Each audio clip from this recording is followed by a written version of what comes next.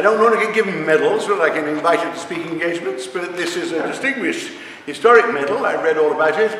Very distinguished institution, and I shall take good care of it and put it somewhere where I can see it every now and again, and thank you very much indeed. And, I'm told you don't give every speaker you have a medal, so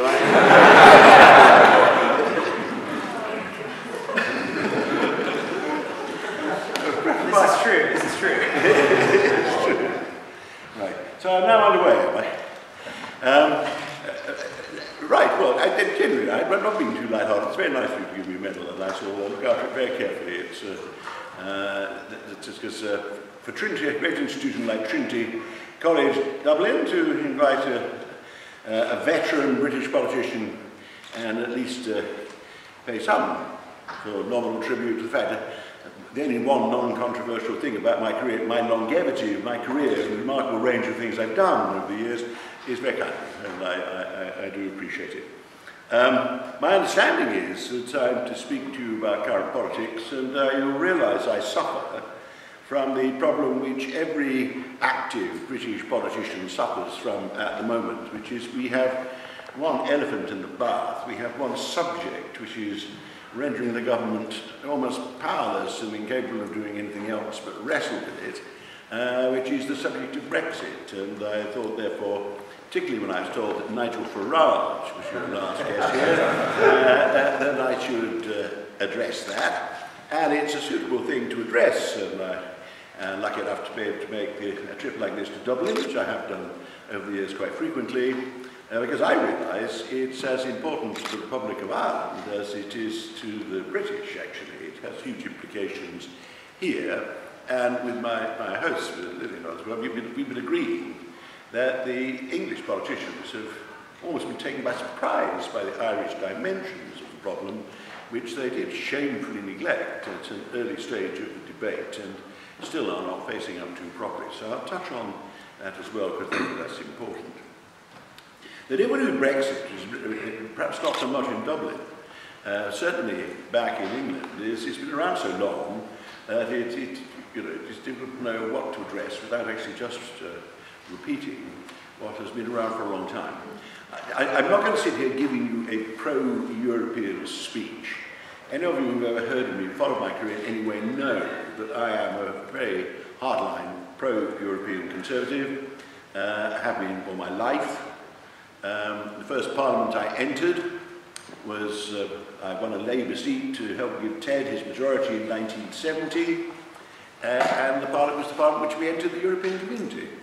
I played a minuscule bag-carrying role. I was in the government whip's office, trying to negotiate a majority for the European Communities Bill, which of course we did not have a party majority for. The imperialist right wing of my party was opposed. Enoch Powell was one of the most formidable opponents of our membership. We relied on what were then the Jenkinsites, what you nowadays call the Blairites, who gave us a big majority in principle, and in hours, days, weeks of carrying the bill, I found myself negotiating with some of the younger members of the Jenkinsites, because I knew the young ones better than any of my colleagues, negotiating how many Labour MPs were going to fail to turn up tomorrow, because they were going to abstain in the committee to give us a majority. I'm not going to go back much further, but it just shows the irony, the symmetry of my career. My first parliament was when we joined the European Community, and this, almost certainly my last parliament, is the one where we leave it. And actually, a very large number of the arguments are remarkably similar. I do think I've heard quite a lot of this before. It was the hard left and the hard right against the centre right and the centre left then, and the centre left and the centre right won then, but unfortunately we've complicated matters with the referendum now. The reasons, just briefly, and I won't step on, why was I pro-European? I was so pro-European that as I started as a student, my first Conservative Party conference was when Harold Macmillan was Prime Minister, and it was the one where he was trying to defend his decision to apply for membership of the European Community, and people like me and John Gummer went round with big pro-European badges on. I believed, after the debacle of Suez, and the fact that the British had completely failed to discover any role in the world after the Second World War, that the British needed to join the modern world.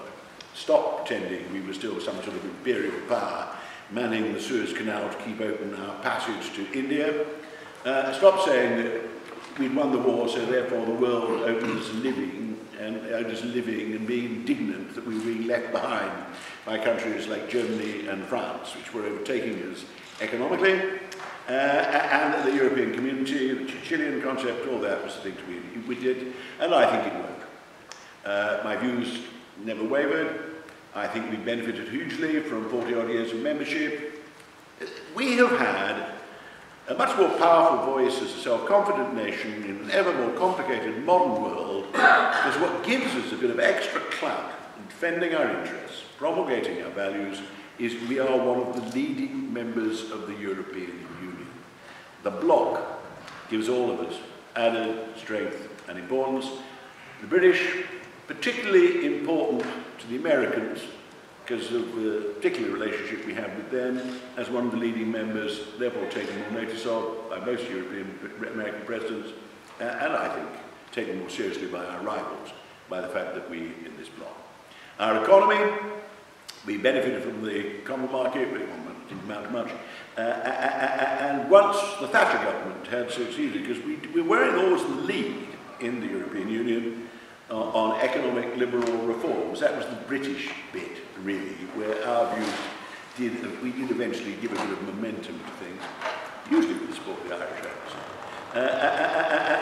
and the single market, I think, owed a lot to the work of the Thatcher government and our diplomats and officials.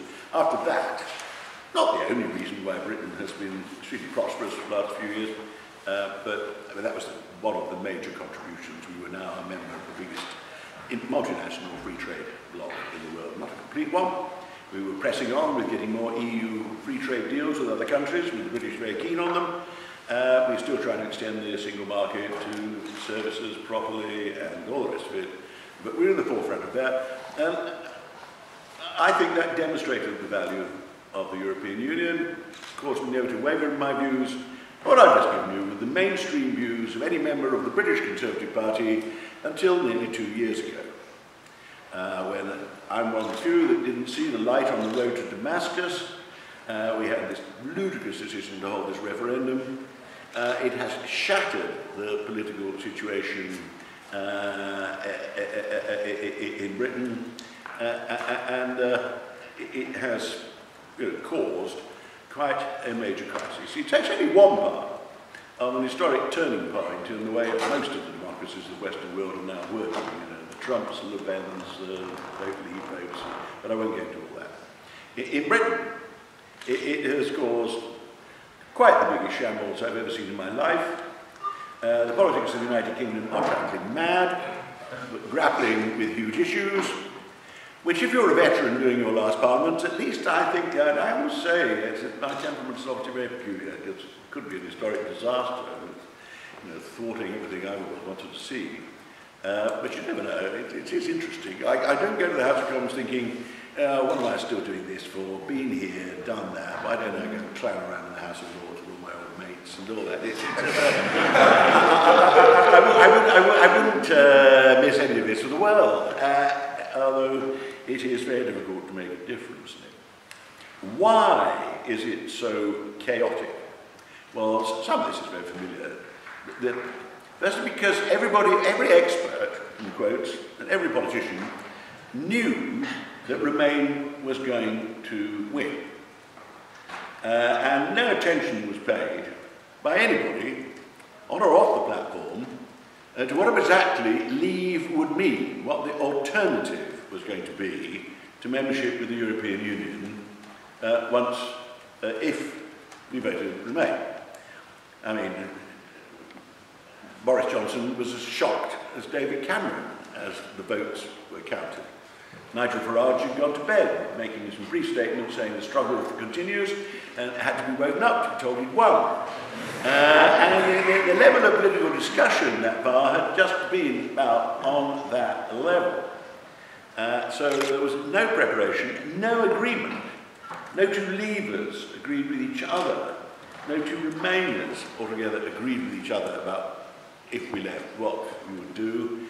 And we've been struggling in it ever since. And a huge number of highly complex issues upon which, with which public involvement is quite limited. The passions have been raised to an extraordinary extent. And once you start, the one we've mainly got into at the moment are the economic and trading relationships, but that's only the beginning. Once you start bringing in the single market and the customs union, subjects which were never mentioned during the referendum campaign, which I think 2/3 of members of Parliament on the day of the referendum campaign could not have accurately defined to you, saying what the difference was, and most members of the public don't quite know what we're talking about now. But once Theresa made the fatal decision to put the first clarity on what leave meant, with that appalling Lancaster House speech, where she defined it as leaving the single market and leaving the customs union and repudiating the ECJ, really, that put the cat amongst the pigeons, but there hadn't been a leave position on anything, and that has put the cat amongst the pigeons, has ever since, because it's a fairly disastrous statement. The Conservative Party, having a ferocious war, which it has on and off for 25 years, but never like this, about, most of them again, they're given a religious force, the result of the referendum. We've been ordered by the people to do all kinds of funny things. I don't regard myself as ordered by the people to do. We have bound by the Lancaster House speech and its red lines, which the red lines nobody ever consulted me about. I'd never heard anybody say that's what leaving the European Union meant before. But then everybody tries to fit into their positions around those. And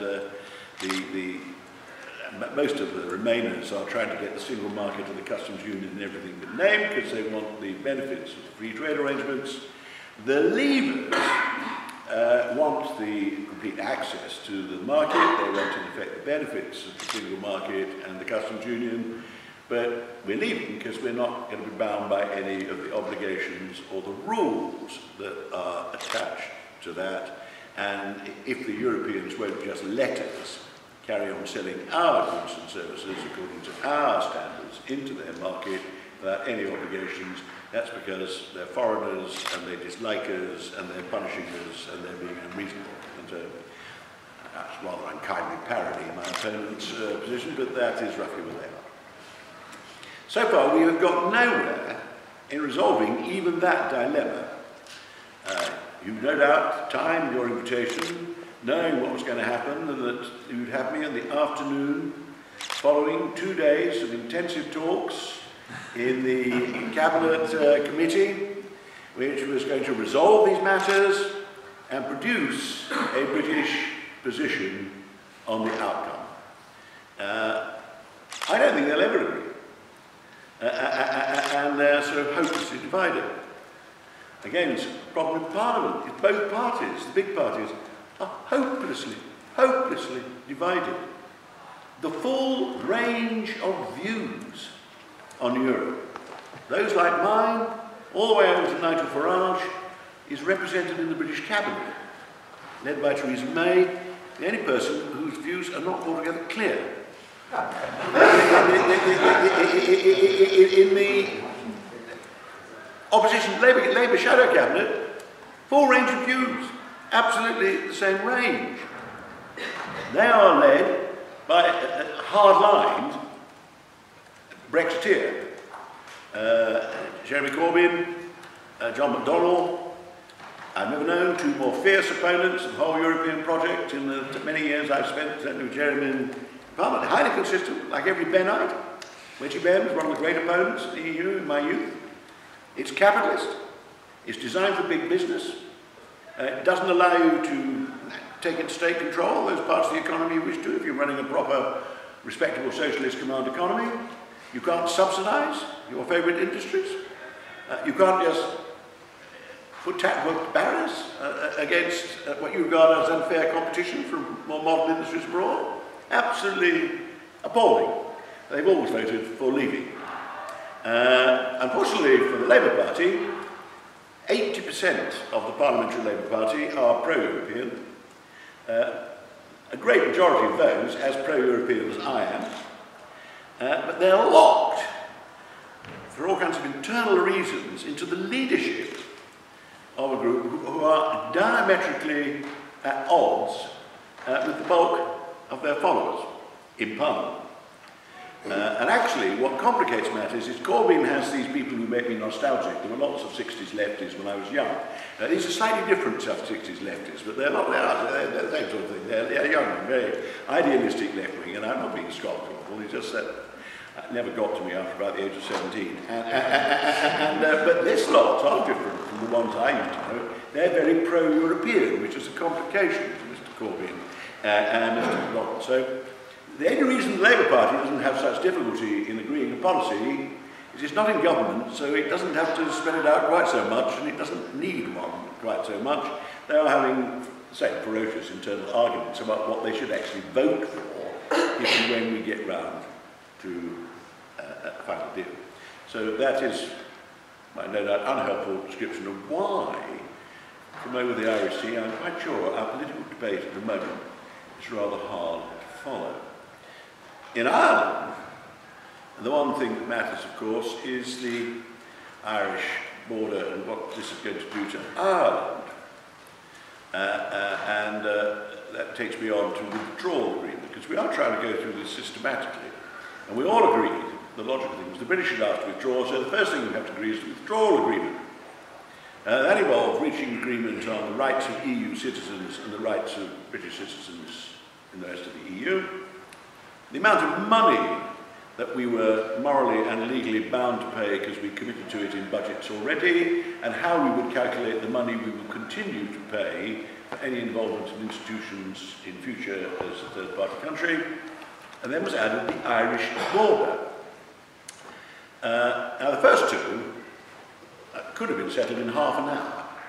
But because of the divisions in the British government, it took about 18 months before we got to blindly obvious conclusions, and the money was put off because what we need some methods of how we're going to calculate it as it occurs in the tetragrams. Got a way of calculating that.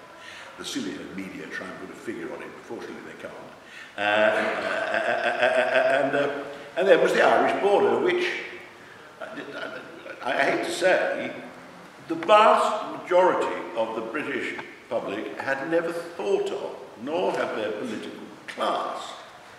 I don't know whether whichever bright spark inspired the Prime Minister to give the Lancaster House speech was anybody who'd ever had any dealings with the Irish border.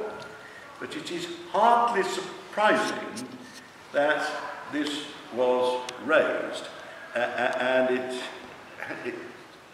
had to be settled as a withdrawal, and I personally think, I hope the Irish government stick to their things. They did eventually get an agreement, which every ultra-Eurosceptic went back to London the next day saying, oh, it's not legally binding, it's just a piece of paper, nothing's agreed, it's all over, and all that kind of thing. Regulatory convergence, if you can't get any other satisfactory thing, is there, and I think it's got to be insisted on. And the daft behaviour of Eurosceptics has led to the Commission demanding it's put into a legal form, so we can't slide back on the withdrawal agreement. But it's not a complete solution, because it is very difficult. Then we go, the next thing we've got to agree now is the transition. Again, that should have been resolved by now. If you got some half-sensible diplomats and politicians together from both sides of the Channel who'd never had any dealings with the European Union, sit down on Monday, by Tuesday they'd have said the obvious thing is, for so long as you're in transition, you remain in exactly the same arrangements as we. I think she kind of made that policy, although Boris tried to unsettle the speech by giving a speech of his own about 2 days before it, and then he wrote a funny article about 2 days later, but he was supposed to have agreed to it. And I think by the beginning of next week, certainly by March, we should have a transition agreement. then you get on to the serious stuff of what you are going to do. Now, I take the position, on this, you may gather I'm very cynical about all this, but that's just I'm just a veteran politician getting cynical and indulging in far too much unhelpful black humour, as father or whatever, about the whole thing. But it is, I don't think I've said anything inaccurate, in my own opinion, in my description of where we are. When you get to the final stages, I am more pessimistic than most other English Remainers about the prospects of our reversing the whole thing and actually deciding to stay in the EU after all. Nothing would delight me more. But it strikes me that the political class have completely burnt their boats. Had the referendum gone the other way, the Leavers would have taken no notice of it. We had that in the 1970s, binding. But once they won, they've been triumphalist, with the help of the right-wing press. They have seized the moment. And it's become, it's got a religious quality. It's a binding code. When I say that I've not heard anybody give me a sane reason why the British are proposing to leave Euratom, I get solemnly lectured that my masters, the people, have ordered me to vote for leaving Euratom by the referendum result they gave. And I'm arrogant when I say that my perfectly respectable, intelligent, sensible, I represent a fairly prosperous, well-educated constituency, and I respect their views, but the greatest respect, I don't think 9 out of 10 of them ever heard of Euratom, and I don't think any do, but you can't go back on that. And if you do get in the way of a hard-line Eurosceptic agenda, as the hardliners slowly develop what their agenda is, which has taken them quite a long time, they're getting very hard now on the single market, and they'll probably start getting very hard on arrest warrants and Europol and all kinds of things that will be finished. The right-wing media, who are everyone should really ignore, are in their element, and they particularly steer voluntary Conservative Party members. They're the people still who read it, I think, the Telegraph, and most of their readership. But so if you do start challenging the referendum, which means challenging Boris, you're an enemy of the people, you're a traitor, you're all the rest of it, and the people who do decide to start trying to use Parliament to check this are subject to great abuse. Ironically, the Labour Party has the same thing. One thing that the new young left have in common with the old young left of my day is they're intolerant and fanatic. So they're busily starting to purge half-our members of Parliament. And so members of Parliament are gripped by the more respectable reason that practically all of them, apart from aged eccentrics like me, promised their constituents they would obey the result of the referendum. Most of them because they were utterly convinced that Remain was going to win. And they're now bound by that, and they will quite rightly be ridiculed and attacked if they go back on that. And they're also terrified of the voluntary members of their own party, and they're terrified of the hysterical right-wing newspapers, because they will have to run the gauntlet of fire, if they do start trying to resist all this. So I think we are going to leave. Now, the details are still up for grabs, not least because neither government nor opposition has its faintest notion what details they're actually contemplating putting in place. My hope, therefore, I'll stop going on because I've got frankly this, so going on. But this is a big issue, serious subject. We need something like the single market that is reasonably free of barriers, that isn't called the single market. We need something like the customs union, a customs arrangement, slips into speeches occasionally, which isn't the customs union. And we need slowly to start preparing for keeping actively involved with some of the important institutions in the field of security, policing, environment, and lots of other areas which we haven't even got around to looking at yet, including, as the Vice Provost reminded me beforehand, a rather important matter of cooperation between universities, the impact on academic life in the United Kingdom and elsewhere, and so on. And that's all to play for. It's as much all to play for all those things as they were, you know, beginning of last week, and no doubt we'll have more vital meetings next week. Vital meetings next week, where they're even opening things which look like they can't even agree things which are needed for the transition agreement. If we start trying to say, well, we're going to have a transition agreement, we'll carry on as we are now, except that we don't like your citizens, so we're not going to give them the rights we used to when they come to live here. If you change any of the rules, we're going to take no notice of them. We'll still take, our aeroplanes will still fly across Europe, we just won't take any notice of any new rules you brought in and so on. It's going to take a long time to negotiate a transition agreement, and we're going to need a very long transition agreement. Both sides of the channel are talking about getting heads of agreement by October. Privately, it's slipped to December with most of them. I've never heard, you remind me of this, if I'm wrong, I hope I am, you need to get on with it, but I've never heard such rubbish in all my life. We need a long transition agreement, as we are. First long trouble, that will ease the Irish border problem. Eventually, we do need, at the Irish border, an open border. The Good Friday Agreement is a serious agreement. I personally think Sinn Féin are at the moment not honouring it in practice because of the increasingly extraordinary reasons they keep finding for not resuming an executive role in the north. I don't think the British government should just say, well, it's frightfully inconvenient, and so it'll only be a bit of a border, won't it? As we start having tariffs, different customs, various customs checks, that we're going to have regulatory divergence with different product standards, different standards either side of the border, which is a border, and it will need to be manned, and everybody who has the well-being of the preserving that remarkable peace we've achieved in Northern Ireland should not be so irresponsible as to start fooling about. The last minister, I'm afraid, tried to persuade me it was possible in a private conversation. He said, well, it's all right, the British government will just have to agree not to collect the tariffs. It'll cost the exchequer a bit, but it'll be worth it to keep the Irish quiet.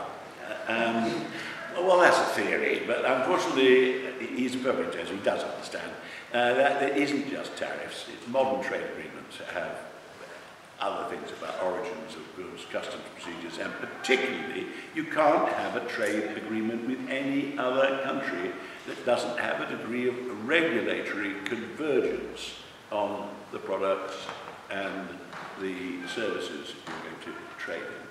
So it's all to play for. And somebody like me in England regards the pressure from the Republic of Irish politicians, including your government, on action, which Barnier and the other 26 are responding to by apparently going to demand that, because of all the stupid remarks made by right-wing Englishmen the day after the withdrawal agreement, that they want it put into legal form before they'll go much further. I regard that as very welcome, because I think any responsible politician should want to do it. Should be responsible as well, I'll conclude now, because I regard one of the, Europe mildly contributed, one of the best things of my political career is the wholly transformed relationship between Britain and the Republic of Ireland. I mean, not just sitting here saying the convention of nice things. I think when I started in politics, Ireland was a rather one-off in the rest of Europe. It was a strangely rather isolated, old-fashioned place that had its own politics that was not very engaged with anywhere else very much, and certainly not the English. And it was a very nice place. I don't know, first came here when I was still at school, I think, but it was a different sort of society. It was about as successful as engaging with the modern world as the United Kingdom, our youth looked like being as well. Sean Lemass and people were the kind of Irish politicians I began to admire as they started to modernise it. And I think membership of the European Union gave the Irish a role in the modern world, and it gave the Irish the basis for a modern economy. And Ireland, everything's changed. We've lived long enough in 50 years, all societies change a lot. But Ireland is now thriving on economy. We were all completely screwed up by the financial crisis of 2007, Ireland more than we were.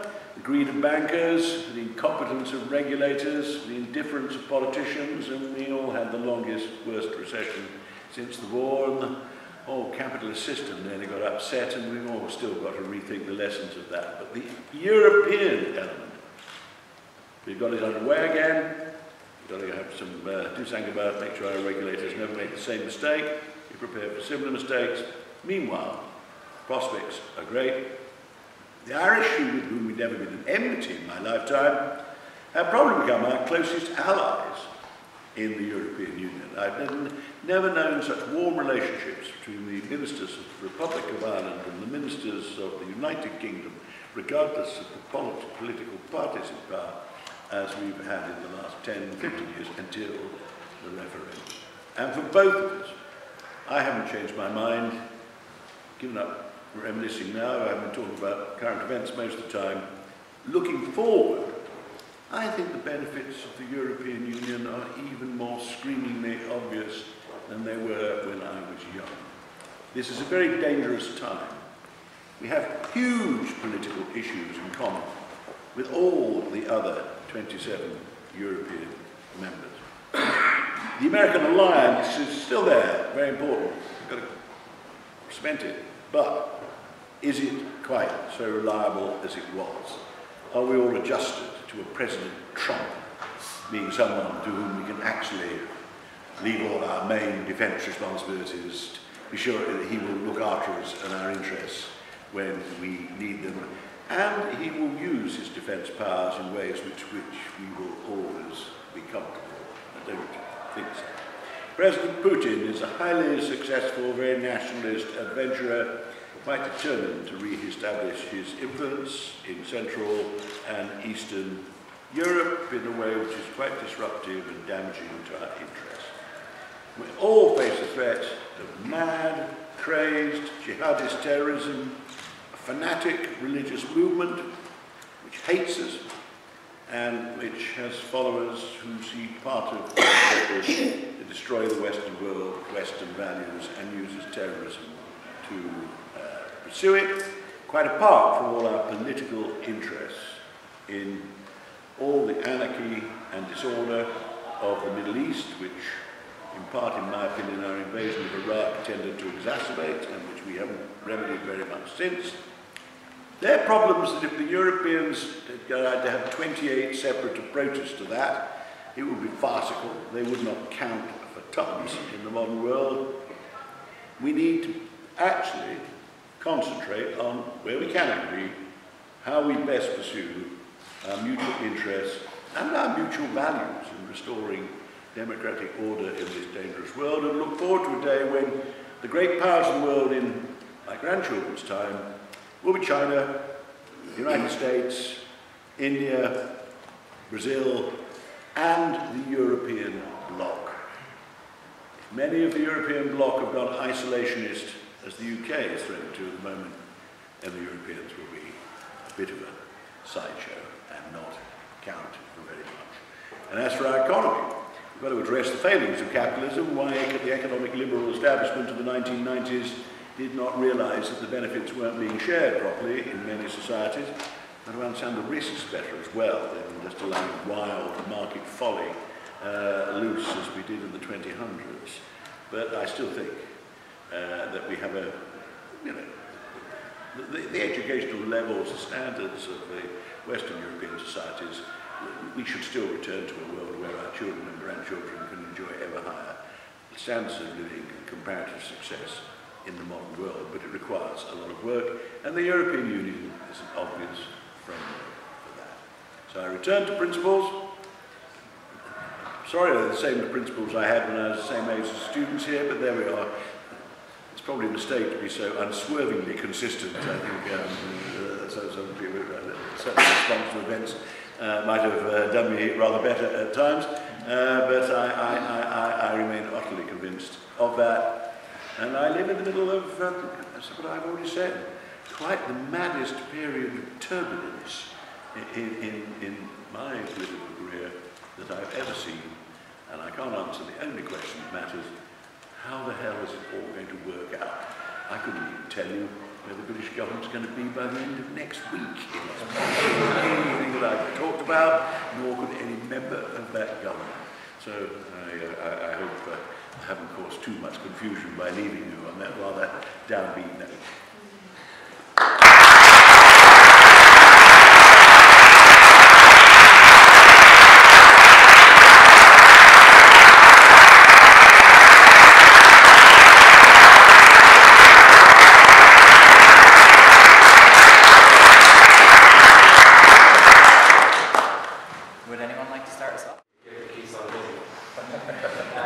Just two things. Do you think there will be a second referendum? And if not, do you foresee a possibility that the Conservative Party itself is split over this issue? The vast majority of Remainers, people whom I'm in close agreement with, find myself speaking on the same side and voting, want a second referendum. So the answer to your question, there might be a second referendum because there is a powerful lobby for it. I only answer in that way because I'm in a minority, a slightly eccentric voice.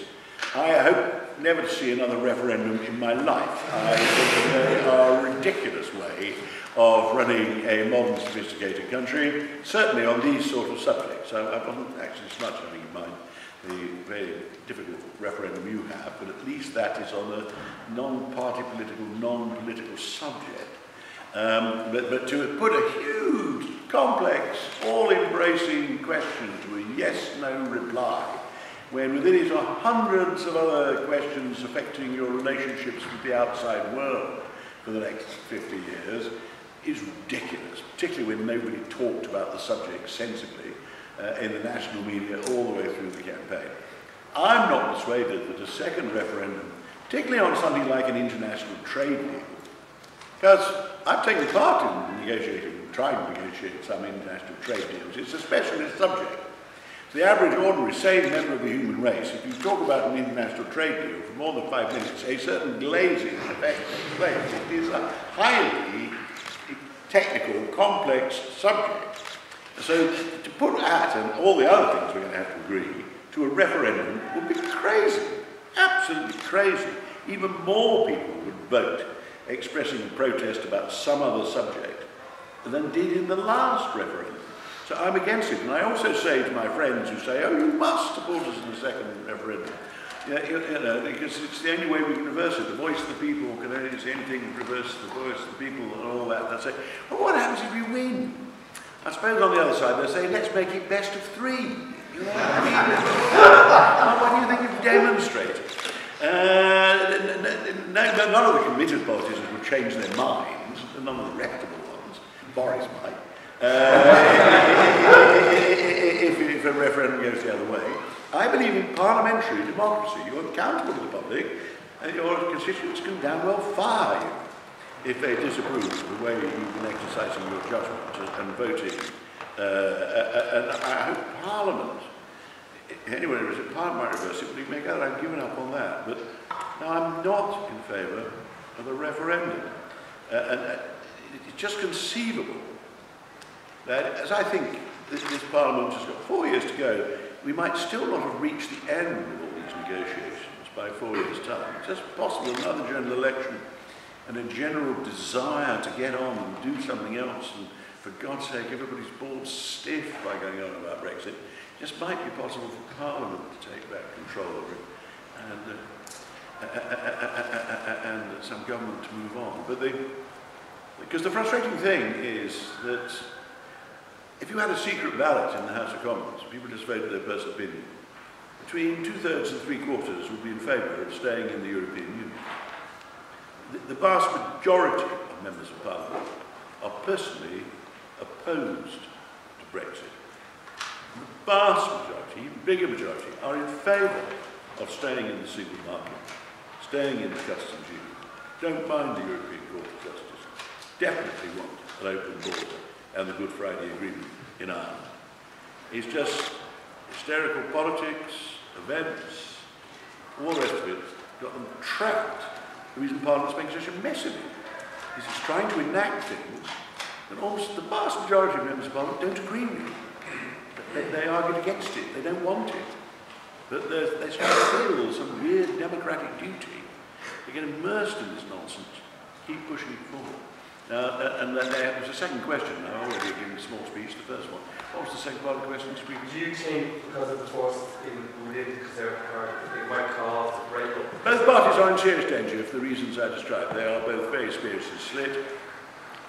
Ironically, I think the Labour Party is in more danger than the Conservative Party. First, because the Labour Party is always split by ideology, and it's always on the brink of breaking. But I think it really is. I think there are a lot of Labour members of Parliament who'd be more shocked at the idea of Jeremy Corbyn with his economic views becoming Prime Minister than I would be. Or at least as shocked as I would be. They don't want to see that. And they have a tradition of always being split and always factions and things going on. The Conservative Party has a tradition of being a party of power and desperately reaching compromise in order to make itself the natural party of government. This is the stiffest test they've faced for several generations in doing that. We managed that at Maastricht. This makes Maastricht look like a bit of a tea party. So there is a risk. Neither party will want to. Bear in mind, British political parties, because of our voting system, are anyway broad coalitions, pre-packed coalitions. Any other country with a PR system, the Labour Party wouldn't be one party. We wouldn't be one party. Tony Blair and George Galloway were in the same political party for 20 years. I mean, it's just ludicrous. I could give you some equally ludicrous Conservative examples of people who'd be my parliamentary colleagues in my party in the years I've been in the Conservative Party. We pre-pack ourselves, both parties do, try to, and compromise, apply collective discipline, and then the electorate vote for a pre-packed coalition government. But both coalitions are under immense strain, and will continue to be so, because all kinds of subjects we haven't even looked at yet. Rona, do you still? Oh, yes, I meant to ask, how many of the supporters of the Leave campaign do you think sincerely believed in the European Union, and how many of them do you think just did it for political position? Well, the vast majority believe it. There is a movement. So, I mean, they are fervent, some of them. Absolutely fervent. And I have, most of them are perfectly good friends of mine. The ones who've been advocating this for 20, 30 years, people like Bill Cash, who's still in the House of Commons, he's in mind. Each of us knows that the other quite passionately holds to his views. Each of us knows we're not going to convert each other. And so I've got every respect for his views. They all, basically, they do know something about the subject. They do sound off. So, most, at the top, there are one or two who are a bit opportunist, and around the about, there are people who, I mean, political parties only work in any parliamentary democracy, not just the British, but any other, including the Irish, I'm sure. You need a certain section of your party to be trying to work out all the time which side they think is winning, and to join that for the time being. They're not held in very high regard by the others, but it helps keep the whole show on the road and enables you to deliver things when you get going. So there are a few others. But some of the fervent ones have been fervent for as long as I can remember. Ian Duncan Smith, for example, is just a passionate believer. He's always believed. He and I, debated often. We still find ourselves taking part in the House of Commons. He's all right. And then I was surprised by one or two who joined the movement on the eve of, so were they. I think some of the Brexiteers were rather surprised to discover people who suddenly presented themselves and told them they were now their leader, who neither side had expected to be on that side of the argument. But you probably guessed who I have in mind, but I'm sure he's trying to find some arguments to reinforce his new convictions. David, then you. Yeah, you. Given, as you were saying, Britain's joining the EU is partially an attempt to find a role post-Suez, now that Britain's rapidly coming to resemble Ireland as was, you know, the small, conservative, eccentric, inward-looking country divorced from the rest of Europe, what on earth is the role of Britain going for? Sorry, I know the last sentence again. Sorry. What could the role of Britain going forward possibly be now that European Britain seems to be sinking around first? Well, I think we are leaving. We are going to have to decide what our foreign policy is and what our role is, and where we need to try to exercise some influence, because we have definite interests at stake. I think we have to accept that our role in the world will have been minimalised, but we still are quite an important member of the Western Alliance, and the Western Alliance remains important to us. So trying to keep the American alliance in some sensible thing, which it is not just involve going along agreeing with what Donald Trump said last week. It does involve working seriously in the long term on making sure that we can demonstrate we're making a sensible contribution to our own defence, that we do regard ourselves as having mutual interests, and actually we can reinforce the more sensible views of the political class, the defence and military establishment there, about how we look after our interests. It does become more important to us if we go out. I think in most of the major issues, I've touched on some, our views coincide almost exactly with those of the Irish and every other European member state. So without being a member, politically we can ally ourselves very closely, and every now and again British governments do try to make a demonstration of, you know, agreeing with President Macron and Angela Merkel on something and so on. And we have, I'm going to say, stuck to being with them on the Paris climate change and the Iran nuclear agreement and so on. And we don't have to be members to try it. We will be a bit of an add-on, but to encourage them to develop, because we've got really strong European positions on the things I touched on, Putin and so on. We will have to acknowledge there are parts of the world where we don't matter much anymore. Our defence capability will have to be designed to actually work out where are our strengths, where our allies actually benefit from our contributing there.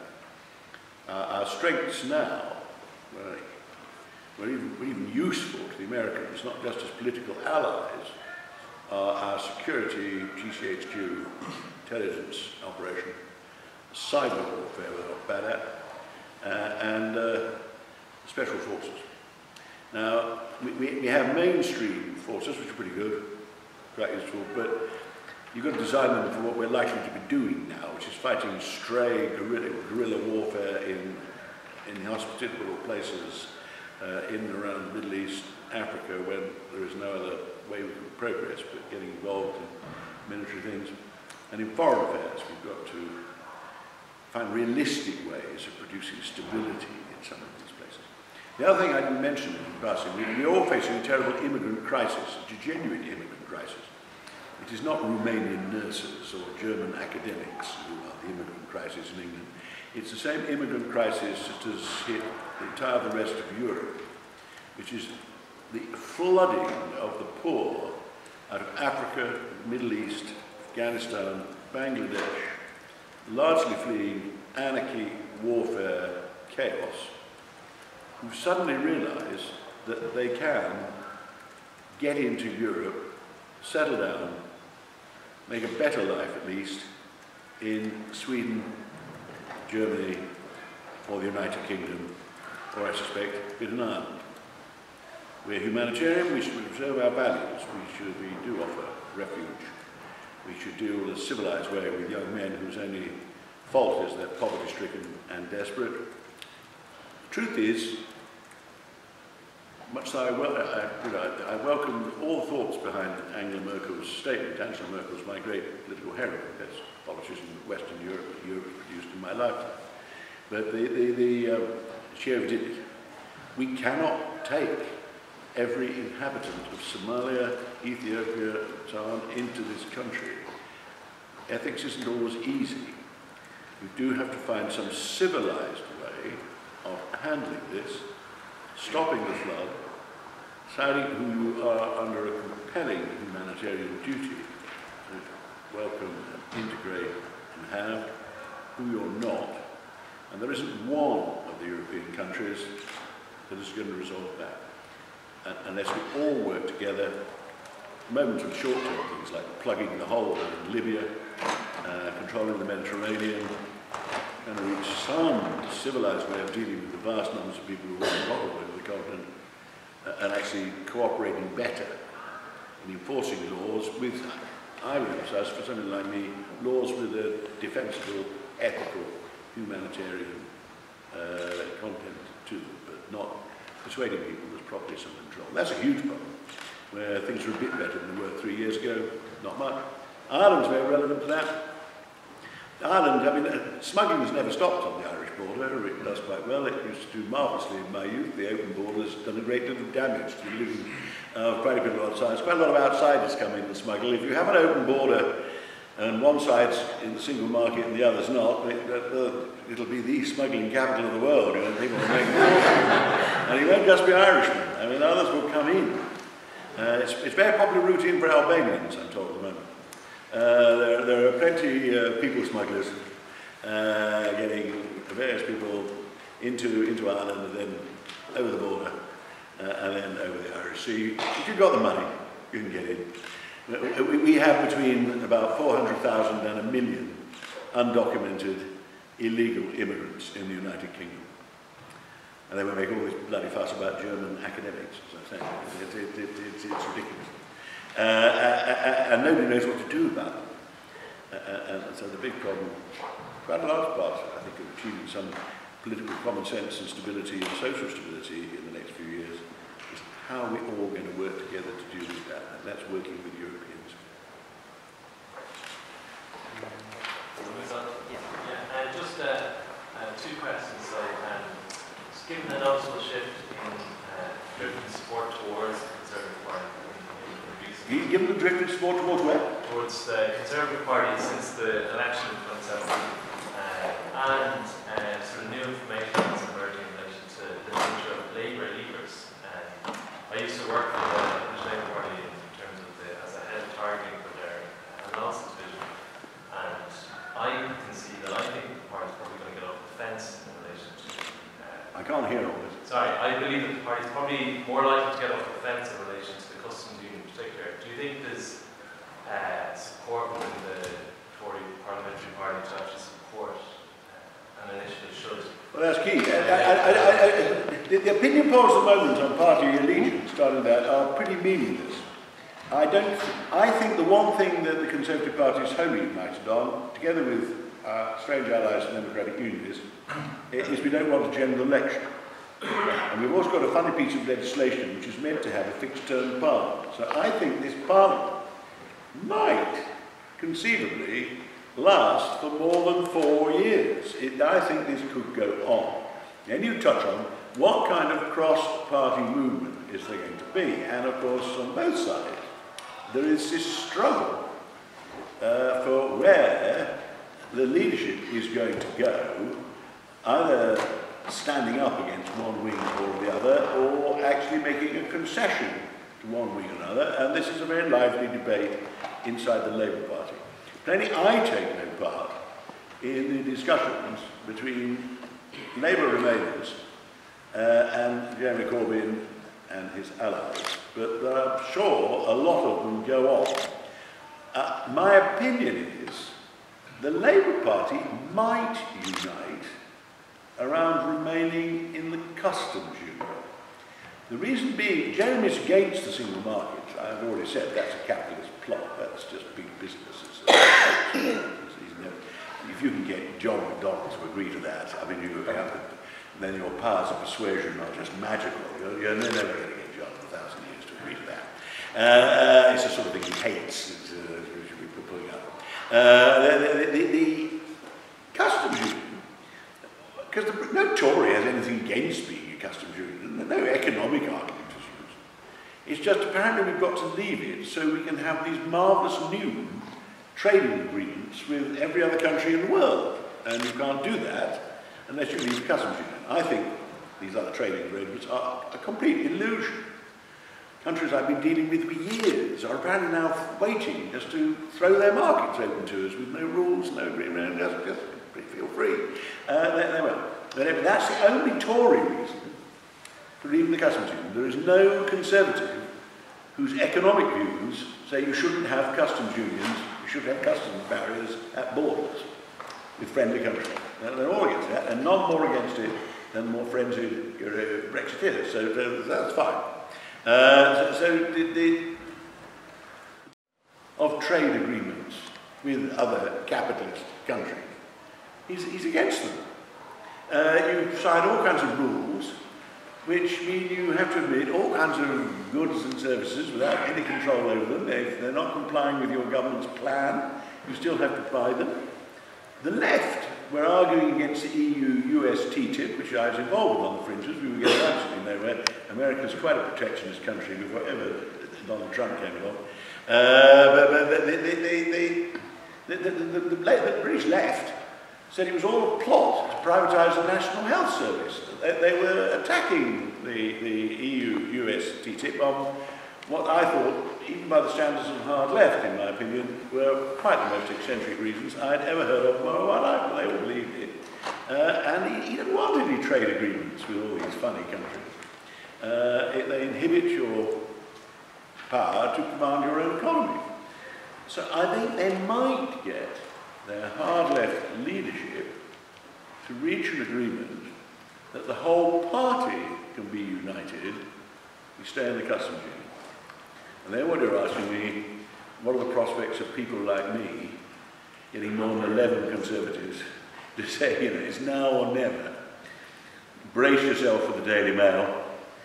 You'll have a phone call from your Conservative Association chairman, but he's very, very old, don't worry. and a lot of the public you know, will breathe a great sigh of relief if at least we can take this elementary step.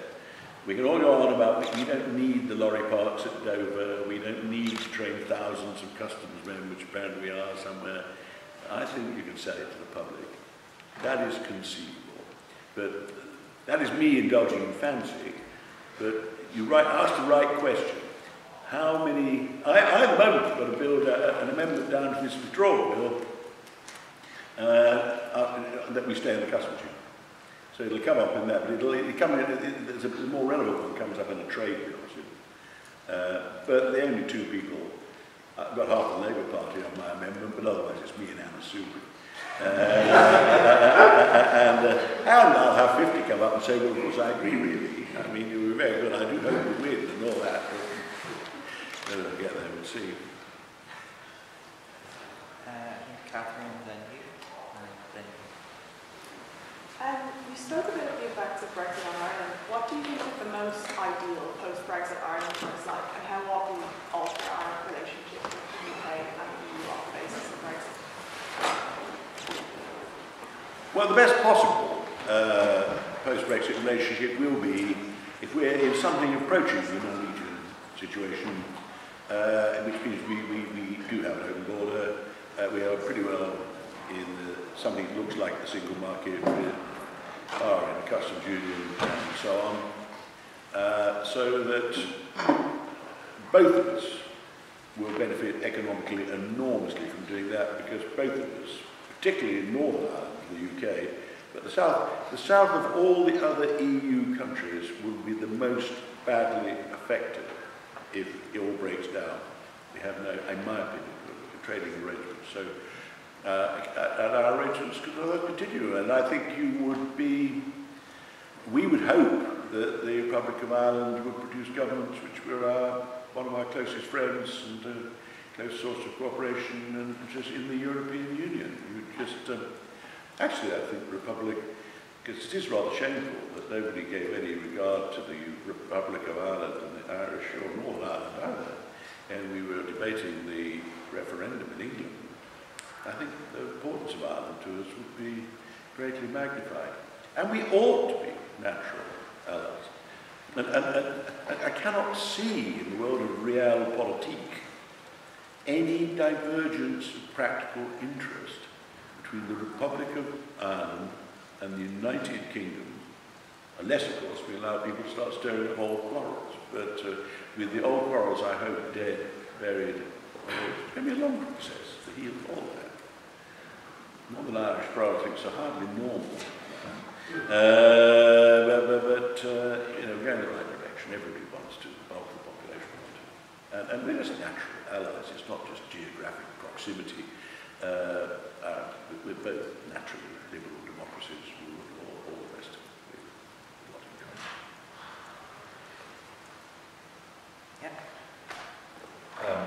I was lucky enough to have a few dealings with you when I worked as a journalist at Westminster for a long time. I've been back home in Ireland about 2 or 3 years, and I have to say that having seen a lot of the characters who are now driving the Brexit underside of the government, I'm increasingly dismayed.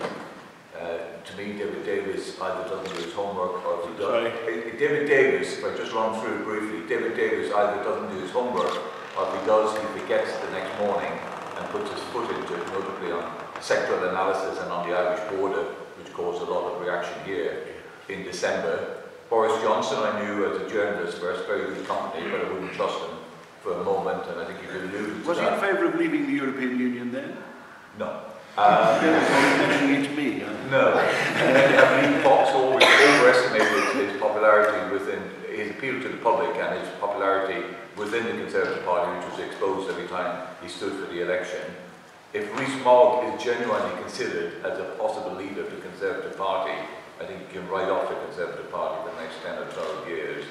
And Theresa May is hopelessly out of her depth. I wonder if you disagree with any of those. Well, I'm addressing his distinguished audience very, very candidly now. I don't see any point in coming here giving you some sort of standard thing, saying, oh, it's the best of all possible worlds, and there's a secret plan that's going to produce some great thing. You said those things. None I strongly challenge, shall I say. I thought you were going to produce a solution at the end. A lot of it goes back to it's not happened in, I think Ireland is comparatively free of the malaise which has hit just about every other Western democracy. We used to have quite serious elections. Most people in most Western countries on both sides of the Atlantic had an instinctive political loyalty which they would occasionally change if they got either very attracted to the other side or very annoyed. But by and large, they judged them according to whether they just liked, I think they were competent, liked their general political position, and so on. And you know, my youth, 3% swing was regarded as dramatic. Now, particularly under the age of 50, the political parties are hugely unpopular with the vast majority of people who wouldn't have anything to do with any of them. There is an almost adolescent, cynical contempt for the political class, all of whom are totally disregarded. Life has been changing very rapidly, in a very complicated fashion, and various sections of society, not surprisingly, particularly amongst the elderly, just have had enough and don't feel able to cope with it, particularly if they themselves have not done very well in recent years, and the recession, of course, has damaged a lot of people on ordinary incomes and ordinary risen very badly, indeed, irreversibly on both sides of the Irish Sea. And that is producing a rash of curious political outbursts in most Western countries. Opinion polls are useless because most people don't make their mind up which way they're going to vote until about 2 days before polling day, if not when they're walking into the polling station. All depends what particular source of anger is uppermost in their mind, in many cases, when they go to the polling station. And celebrity culture has taken over everywhere, so that the celebrities and the personalities matter more on the issues, almost, in very many places. And the celebrities, the politicians able to best take advantage of this anarchic political movement, which there's still 60% of the population who are the old-fashioned types like me, who still feel very strongly left of centre, right of centre, know why they belong to a Fianna Fáil, know why they belong to the Liberal Party, whatever it happens to be. But 40% is too many who are in the mood I describe. So either right-wing, loudmouth idiots, left-wing, sort of strange, unworldly ideologues, certainly people who don't have had anything to do with political office in their life, anybody who annoys the political establishment, anybody who has a simple solution, so it's all the fault of the damn Mexicans, it's all the fault of Brussels. In France, it'll all be all right if we send all the Arabs back. They have an amazing following, and they may not sweep away. And again, the five-star movement in Italy, which is, I'm glad to say, no longer leaving the polls. I never thought I'd be praying for people to vote for Berlusconi. This has happened everywhere, absolutely everywhere. And Ireland's one of the least affected by it. And you keep getting ever stranger paradigms of it. Boris Johnson and Jacob Rees-Mogg are really creations of the media because they're such exotic personalities. They're both quite nice guys. They actually, Jacobs, both of them, they put their mind to it. They're highly intelligent guys. They're not idiots. But they have a persona they've developed. And I do know quite a number of old Etonians. You can't be a Conservative politician without knowing a lot of Etonians. Now, the only old Etonians nowadays that have this persona, which is a kind of theatrical version of what old Etonians must have been like in the 1890s. And so they suddenly leap to national prominence. You know, all you've got to be is completely one-off like Jacob Rees-Mogg, and certainly the right-wing newspapers will start talking about the next Prime Minister but two, simply because the television producers cannot resist these extraordinary, they're not ordinary people. Mainstream politicians seem to have to get control. The French were the lucky ones. French were remarkably lucky. Marine Le Pen was too nasty even for the French, although they were quite determined to ditch all their established politicians, the Hollandes, the Sarkozys, all these ex-prime ministers who were appearing again, and the established parties. They were for the dustbin. And then suddenly, this chap Macron, who had been a politician but hardly anybody knew that, emerges with a brand new political party, sounds off in exotic ways, and curses the political establishment and all the rest of it. And the French are in the good fortune of having somebody who turns out to be an economic liberal, a social liberal, and obviously does take the job quite seriously, leading France. He's now trying to lead Europe for us all. But, I mean, I'd vote for Macron if I was French, but whether he's actually up to it, what he's going to deliver, people like me are holding their breath, because if he fails, we're doomed. You know, if nobody can produce a centre-right or centre-left politician capable of delivering the kind of sometimes tough, difficult government decisions required in the modern world if your society, your economy is to thrive, heaven help us. But today's 24 hours, 7 days a week media, and it's the politicians just as much as the journalists we all enter into this hysterical, almost comic parody of politics, dealing with vast historic issues, not very successfully, I think. But you know, we all look across America, all our fates depend on the most powerful country in the world, the upholder in the end of all the great values. What matters there? Is he ever going to get this wall built in Mexico? And millions of Americans voted for that. So it could get worse. Yeah. Can you talk about Britain seeking its place in the world now that it's that it is leaving the European Union. Do you see any role for the Commonwealth in that, or a reinvigorated Commonwealth, which does contain some very powerful countries now? And the second question, outside of Brexit, who did you admire most in your years in the House of Commons? Oh, there's quite a lot of the Brexiteers are very keen on the Commonwealth, yeah, and they've moved on.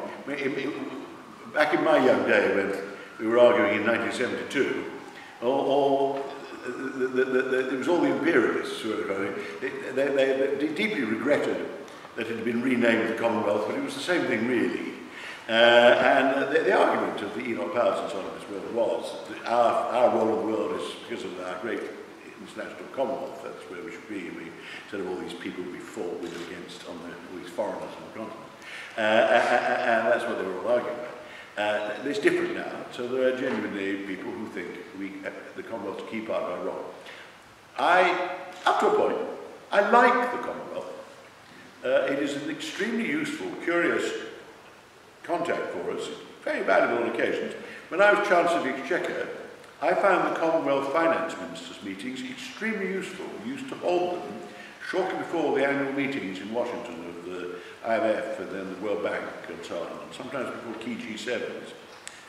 Because you could try to organise and mobilise as much support as you could inside the Commonwealth, because although we're multiracial, very diverse, the politics is very diverse, and multi-continental, there is a certain continuity of values.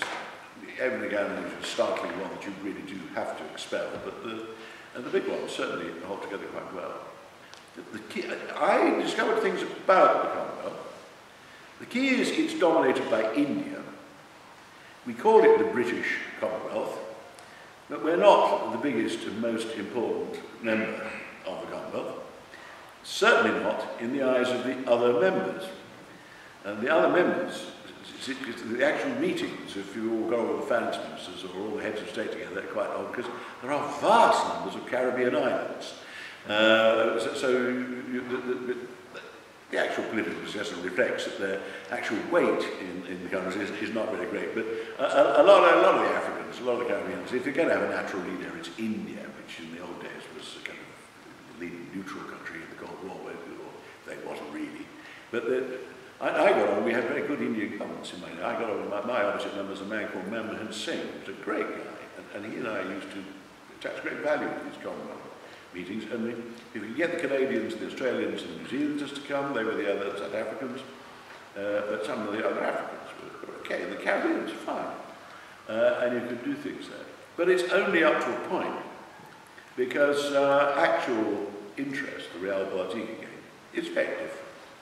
And Australia and New Zealand have Asian economies. What matters in modern Australia, they've moved on from just being old colonies flogging their products of their settlers back to the mother country. What matters to them is relations with China, relations with Japan. Their economies are deeply rooted. Australia is wholly dependent, riding iron horse. China, very nice countries, very good countries. But the British connection matters to them. But and our values are the same. They're key things. The Canadians, again, they rather like being close to us because the problem with Canada is it's next door to the United States and it's so much smaller than the United States, and they do like somebody else to actually try to reverse the balance with their, perfectly friendly but sometimes careless monster neighbour which overshadows them. And but the idea that our role in the world can be based on some community of interest. And the other big countries, I'm drifting the way Brexiteers do it, thinking about the old Commonwealth. Nigeria and South Africa have to play a role in this. They're big, powerful countries, and I'm all in favour of having excellent relationships with both of them. But it's lively, and it's not like having an agreement with Canada. If we do leave, I think you can get trade deals quite quickly with Australia and New Zealand, but it'll be tricky because they're too far away for any great volumes of trade. And they're tricky because, like the Americans and like the Brazilians, they're still interested in reopening their food exports to us, although it's no longer as dependent as they were. We have quotas on lamb and other agricultural products from both of them. And it's an absolutely precondition. They won't talk to you if you don't lift the quotas on the lamb, which would be quite a challenge for our farmers. They won't let the other Europeans letting them in, so you've got to have more border controls then to stop specific origin and so on. And so you won't get very far. And there's not a lot that where we're looking for we could open up. Most of these countries, what we look for is opening up services. And most countries are extremely protectionist on services. There's no one more reactionary than lawyers, and there's no one more, I'm a lawyer, and there's no more protectionist than anybody in the financial services industry.